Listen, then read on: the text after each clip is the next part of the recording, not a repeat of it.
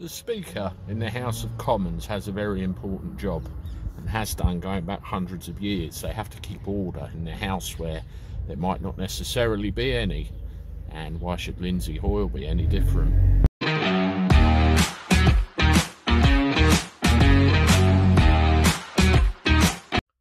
How do everybody? Welcome back to the channel. Last thing on a Wednesday. Hope you're all doing alright. Your day's gone fine. We're about halfway through the week now, nearly the weekend once again, and Father's Day is fast approaching. Well, Lindsay Hoyle, I like the man actually. Mind you, compared with John Burko, that doesn't take a lot of improvement, does it? Nasty little horror he was.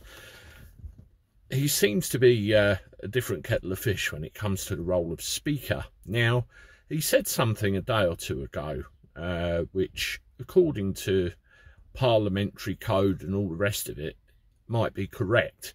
But I don't give a toss about left, right, and what goes on in that place, because I think that they see themselves as an entirely separate entity to the rest of the UK, which, according to legislation, they may be, and they may be sovereign. But at the end of the day, who resides in that house? They were put there by us in a vote at a general election, and you do have to wonder about priorities. You see, Lindsay Hoyle was spitting feathers the day that Boris come on and extended our lockdown by another 4 weeks.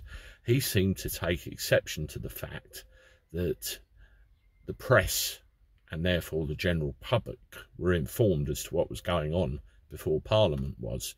This wasn't the first time this happened. It's happened again and again and again. You know, in my view, I find it absolutely proper that the press were called to a conference and therefore the general public were informed first, because we're the people that are vastly affected by what goes on there. And I think Lindsay Hoyle spitting his feathers was not really the done thing. I don't like the way things are prioritised.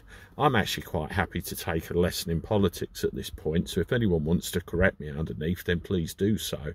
But I think they vitally need to remember how they're there. We put them there, we voted them, and they start to need to get to the part where they treat the British public with a bit more respect and not put themselves first, and that house first, and the general public second. That's what it seems to be to me, and the way it's been for years. And I think now it really needs to stop, and they need to take a look at the priorities.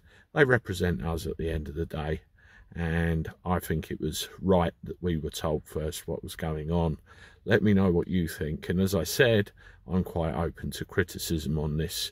I'm very anti-establishment in my views. I'm fed up with a lot of them, and I think the way they've behaved has really gone towards inflaming this situation a lot further than it needed to be. Anyway, I'm off now. I'll see you all tomorrow with more videos. This is the Cabby signing off. Toodaloo.